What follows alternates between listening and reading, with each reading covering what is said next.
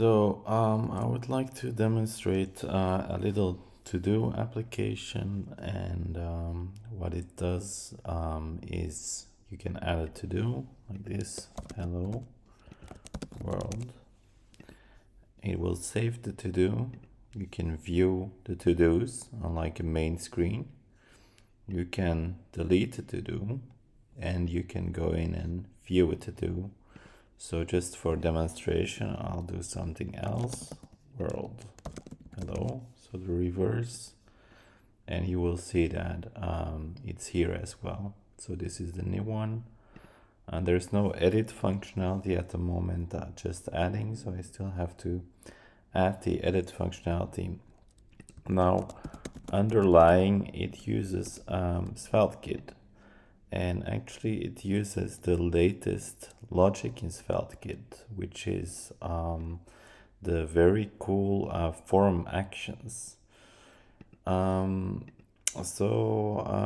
try and run through the code and explain a little bit about what's going on. So here we have the code for the main page. So I will make that a little bit smaller, or not that small, but I'll make it a bit like this, so we can see the full code, and then I will put my browser next to it so we can see the actual app. Let's close a few things here. All right, so this is the main page, here we have a data logic. So data is loaded through in each block, and here we have export let data. So these are the two important things to be able to view the data. Now, what's interesting here is that the data is being loaded through a file called page.server.js. So if we go in there, you will see that if I go to the code, I'm getting through the fetch API a list from Trello using an environment variable to kind of hide my ideas, not ideas, but IDs. Basically this is a fetch call that pulls in the data. Interestingly, there's also an actions, which is the new feature in Svelte, or SvelteKit, I should say, that allows code to run on the server side and then be progressively enhanced on the client side. So to get an idea of how that works, let's go to the template. And in the template, if we follow the code for card, you'll see that within the card there is something interesting going on here, which is this form.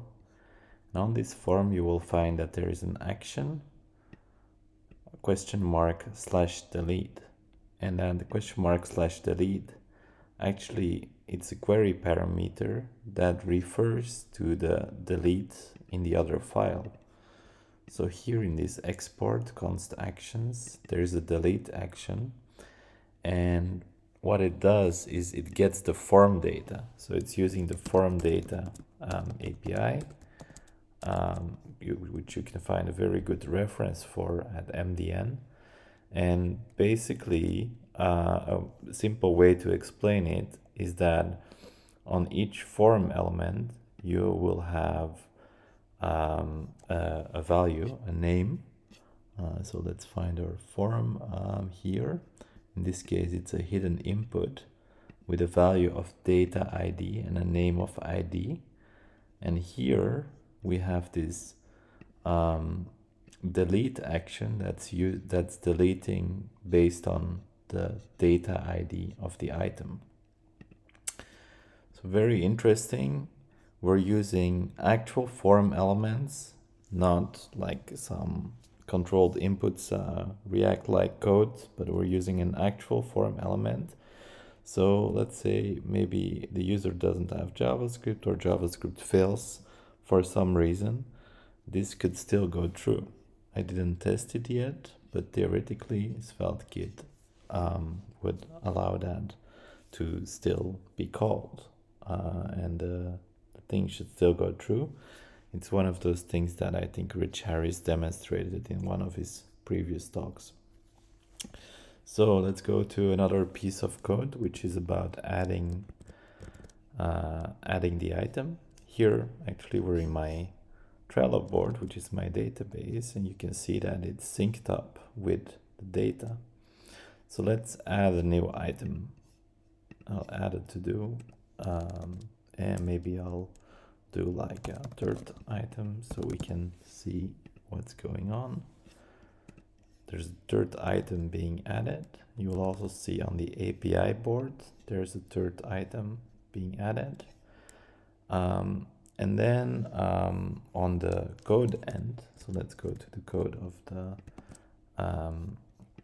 the add page. On the add page, still have some leftover code here.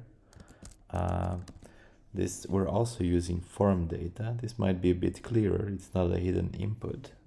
It's just the value of this input and this input that we're getting. So this input, if we would go to the code, this one is called name equals name, and this other one is called name equals desk.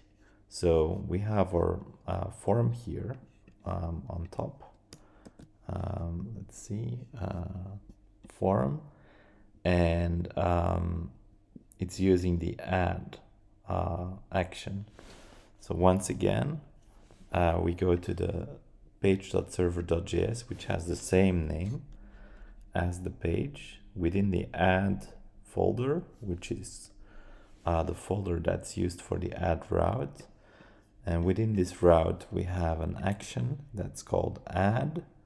It's getting the form data, and it's calling a function called API through an await method, where it's using posts on the endpoint cards with a payload of this data.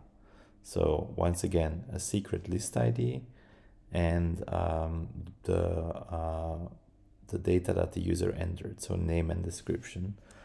So let's dive into the API here.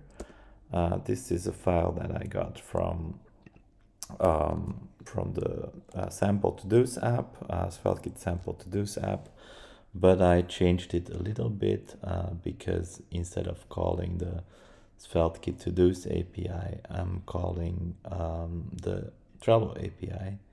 I also worked with environment variables because I don't want to expose my secret keys on the internet.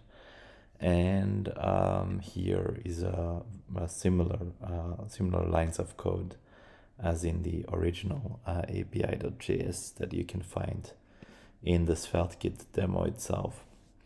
So all in all, this was a bit of a long-winded tour of my experiments with trying to get this working. You can find the repository on Wolfer/SvelteKit Trello app, and here are some instructions on if you wanna like get your own Trello account with your own database to use the app yourself, because it uses a published database. Let's say my own Trello account. I'm not gonna provide a demo URL, so if you want to try it, you will have to set it up yourself, but feel free to take a look around the code. And if you do try it out yourself and you have any code comments, feel free to make an issue, and we can improve the app together.